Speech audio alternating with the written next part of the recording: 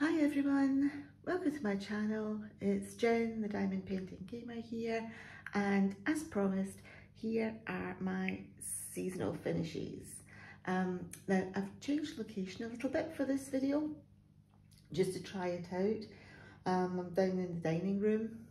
I have realised though, as I've started talking, it's quite echoey.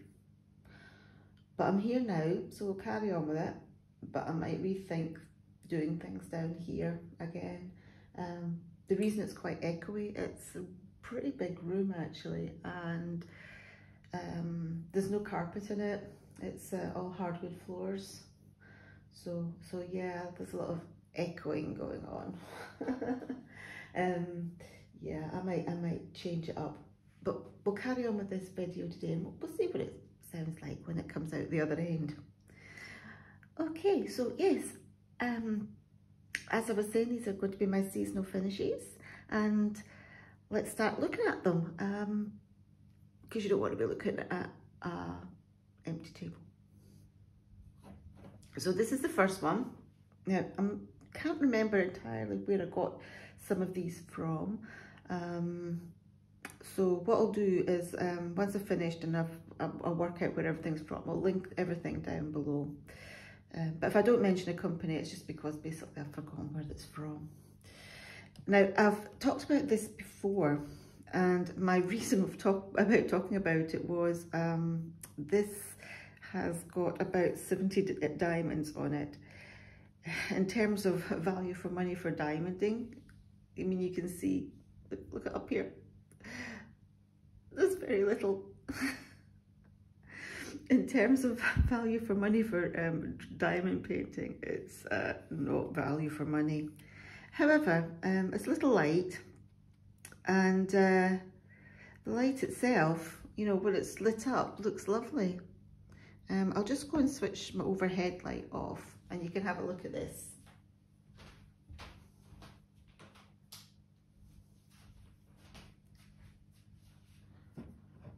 So here you go in the dark. It does look really nice as an ornament, you know, as a light ornament. You can change the colours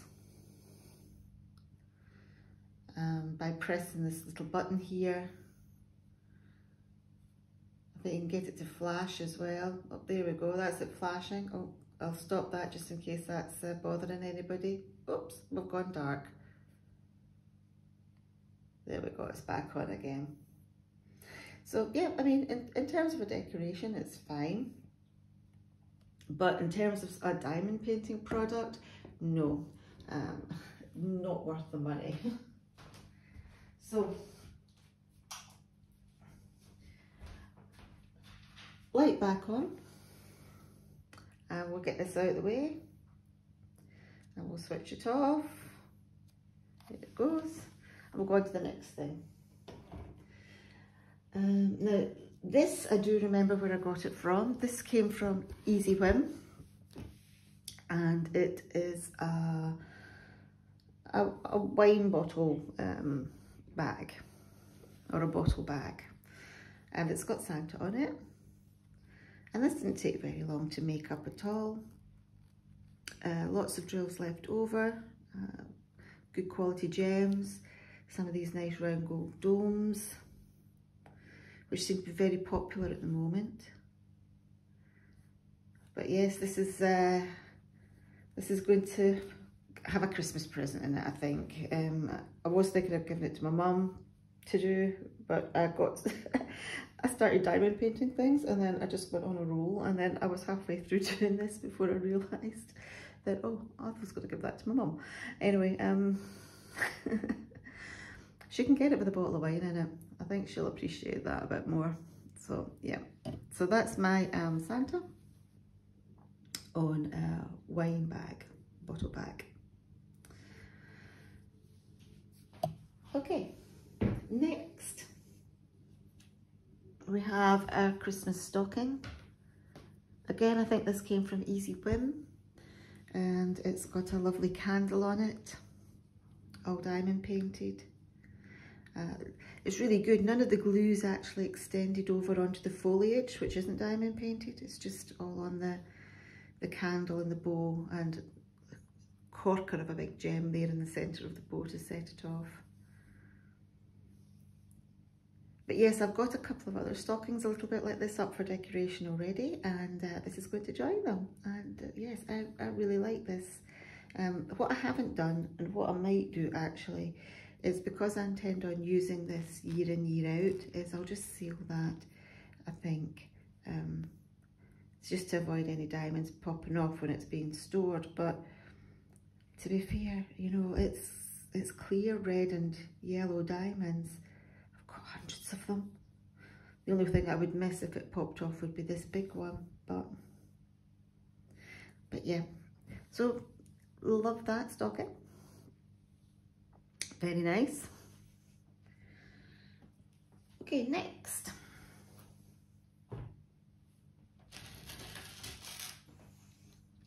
So again, this came in my Christmas Easy Whim box, and it is a plaque, and it came with a nice chain to hang it up, and it's a snowman family, and I don't know if they're out giving gifts or carol singing or what have you, but yeah.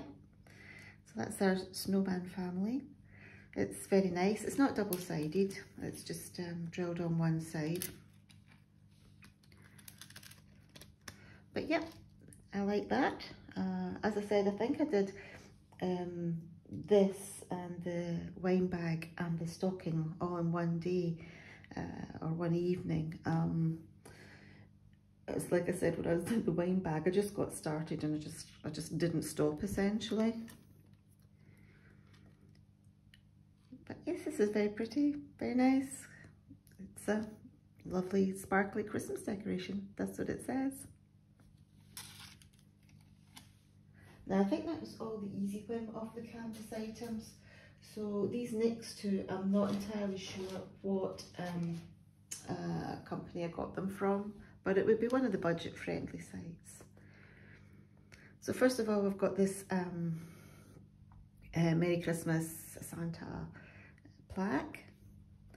And when I bought this originally, I thought that was going to be mostly crystal rhinestones. But actually, as you can see, there are very few crystal rhinestones. It's mostly regular drills. And some lovely special shapes.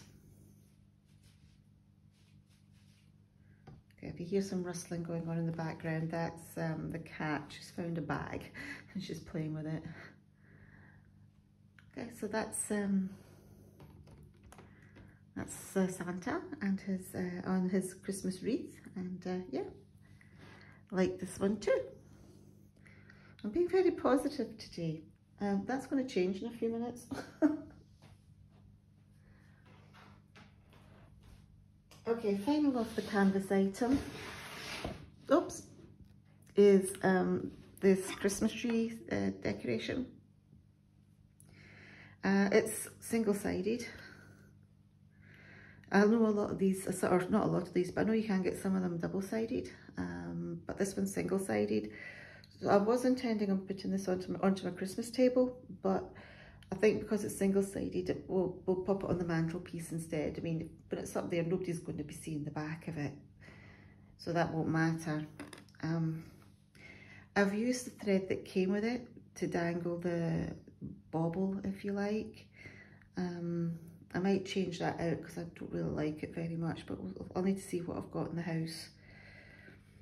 The base, the way this is attached onto the base was a little bit flimsy. It seemed to come out as I was moving it before, but it's kind of stuck in there now. Oh, there we go, it's come out.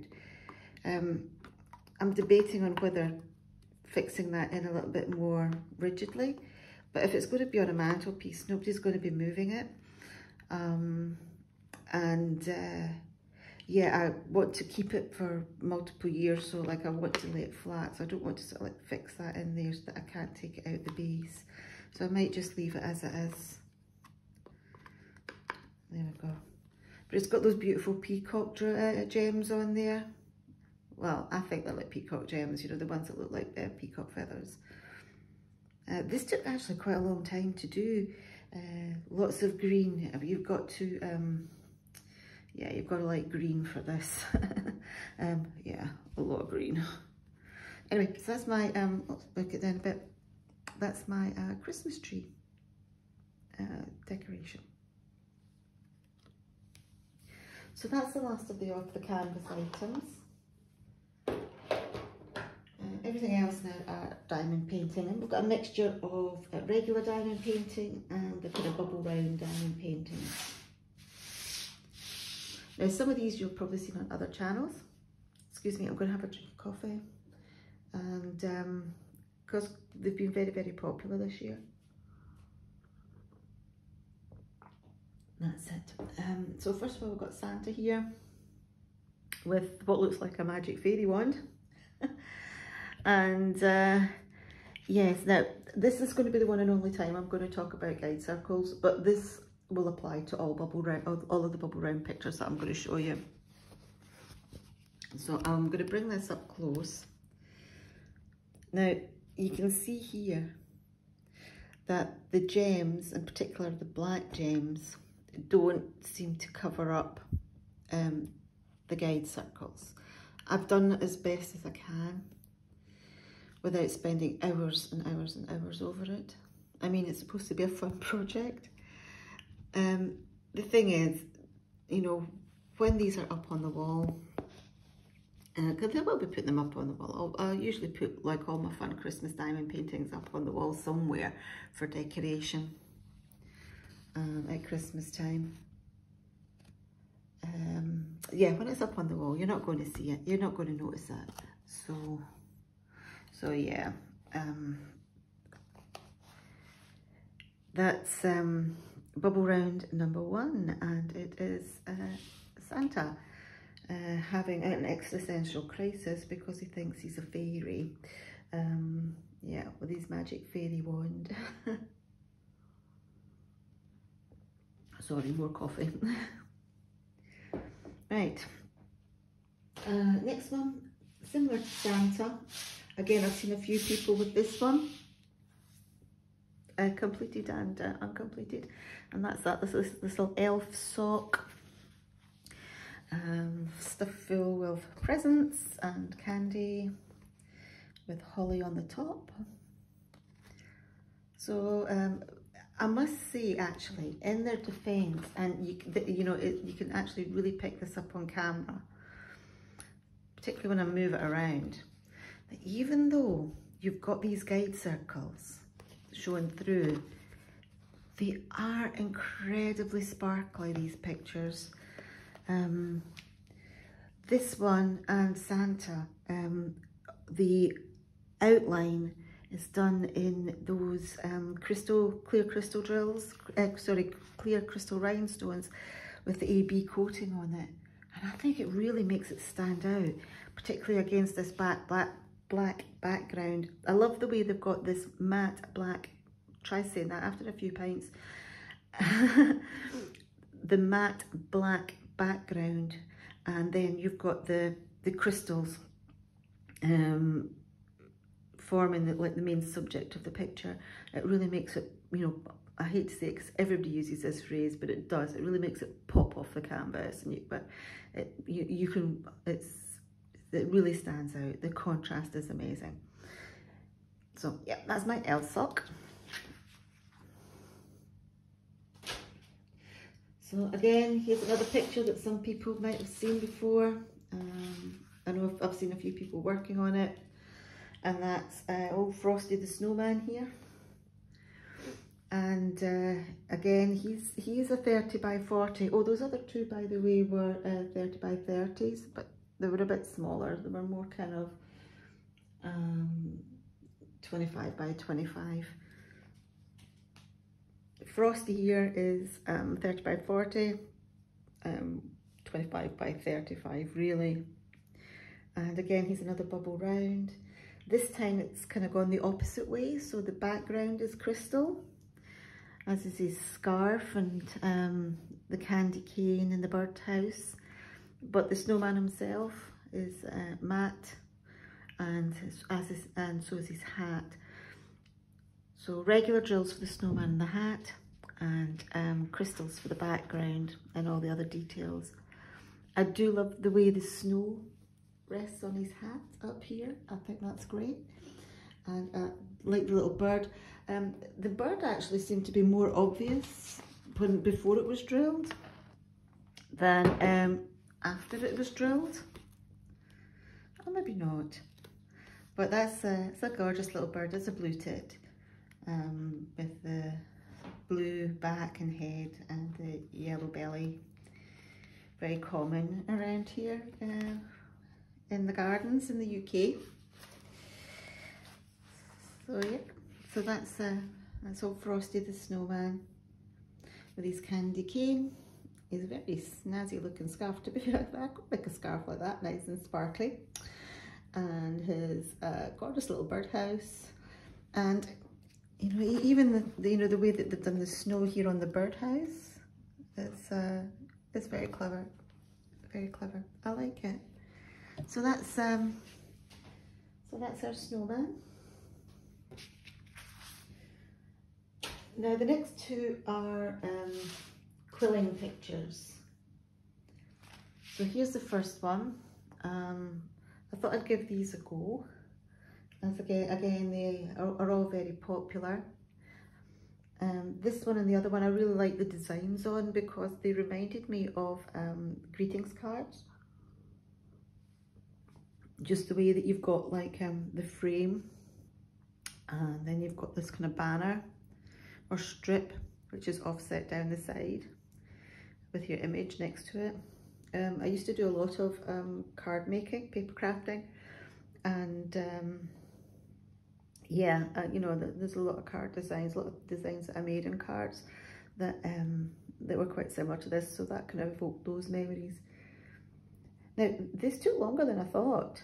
I didn't think these quilling pictures were going to take, I mean, they didn't take very long, to be fair, but they did take longer than I thought. All these strands, they took quite a while to do. But I don't think I'll do any more quilling pictures. You know, I chose these because they're seasonal and I want to put them up. Yeah, I'm not going to be collecting quilling pictures. They're nice for a bit of fun, but no, I'm not going to be doing loads of them. If any of them take my fancy, I might pick them up, but yeah. I mean, I quite like sunflowers. If I saw some with sunflowers, I think I might have seen some. I might get them. Excuse me. And here's the second quilling picture. Again, I'm not too sure what company these came from. I will link them all down below. I don't want to say on camera just in case I get it wrong. But they are one of all these things, the quilling pictures, the bubble rounds, and the last couple of the canvas items, they came from budget-friendly sites. So this is my other one. I really like this one as well. Again, similar reason. It's all, you know, it reminds me like of the front of a greetings card. We seem to have a theme though with candles and poinsettias, which the previous one was. So candles and poinsettias. Again, took longer than I expected with all these tendrils and swirls that are going around there. But yeah, that's my quilling. Right, final two pictures, and these are full drill. We'll start off with the more positive one first, and that is this.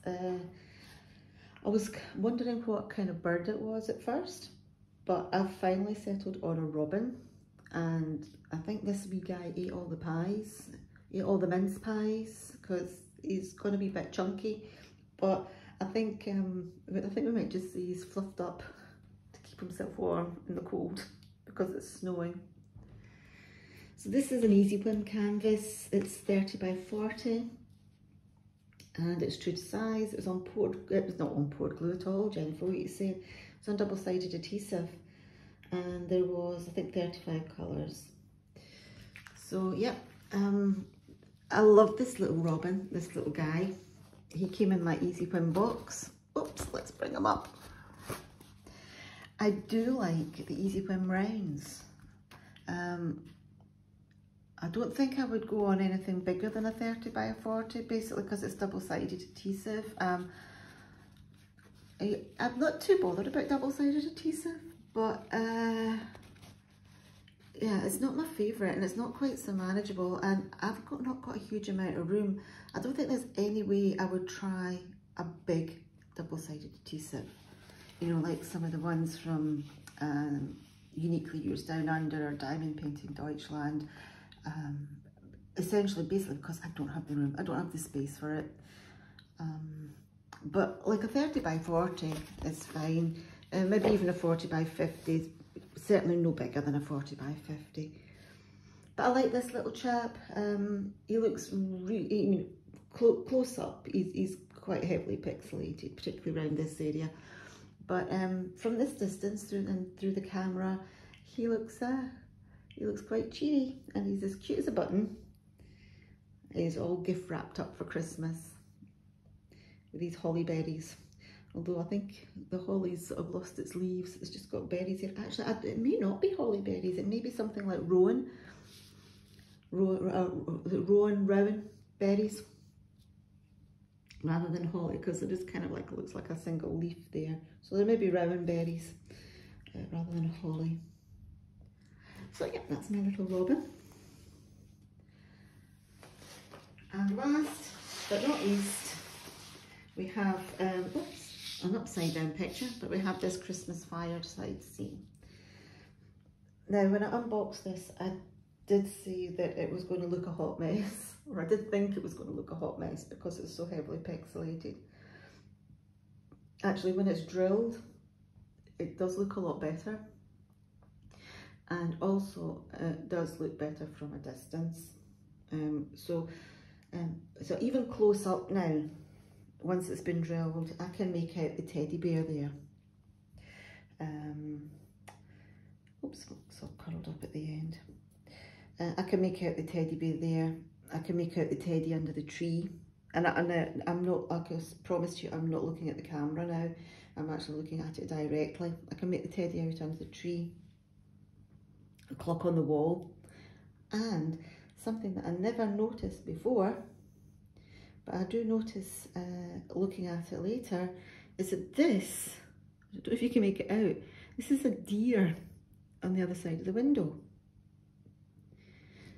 Yeah, I didn't see that at all when I first unboxed it before the drills went down, and it's only standing back and looking at it now that I can see that that's a deer. I can sort of make out the presents and the baubles on the tree. There's a Christmas wreath over the fireplace there as well. I mean, obviously you're seeing it through the camera lens. Through the camera, it looks a lot better than it does in real life. Even if I was to stand back 6 feet, I don't think it would look as good as it does on the camera there.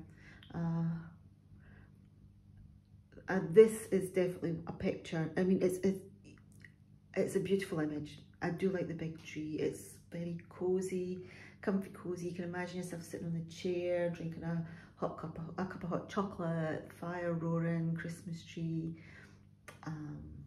with your family around you. But this could do with being essentially twice the size. It's a 30 by 40, but it could really do with being a 60 by 80 to give it its, you know, full justice. Okay, so anyway, that's my finishes for my seasonal finishes. I thought it might be nicer to sort of like do them all in one video rather than do some in my November finishes and some in my December finishes. Particularly, you know, when January comes round, you know, people might not be wanting to look at pictures of holiday images. Because, you know, I know for a fact, me myself, I would get a little bit fed up with looking at pictures of Santa come January. So, thank you very much for watching. Hopefully the sound's not been too bad. We'll see what it looks like when I start editing and putting this together. But yeah, I don't know whether the camera's picking this up or whether the bike's picking this up, but my cat, one of my cats is sitting behind me and she's purring away like mad and it's really loud. So if you can hear the cat purring, if you wonder what the noise is, so that's my cat purring. Anyway, thank you very, very much for watching. If you've liked the video, please hit the thumbs up button down below. And if you'd like to see more from me, you know, please, I'd love you to subscribe. I had set myself a target of getting 50 subscribers by Christmas. And hello to all the new subscribers that have joined, and I've actually beaten my target, and we're only on the 15th, yeah, 15th of December, and I'm now sitting at 55, and you know, thank you to each and every one of you for taking the time to subscribe to my channel and taking the time to watch the videos. It does mean a lot. Yeah, nobody in my house, I mean, they indulge my diamond painting, they indulge my hobbies, you know, but they don't get it. But it's nice to chat to people that get it. So yeah, thank you very, very much for watching, and I'll see you all again in my next video. Okay, cheerio guys.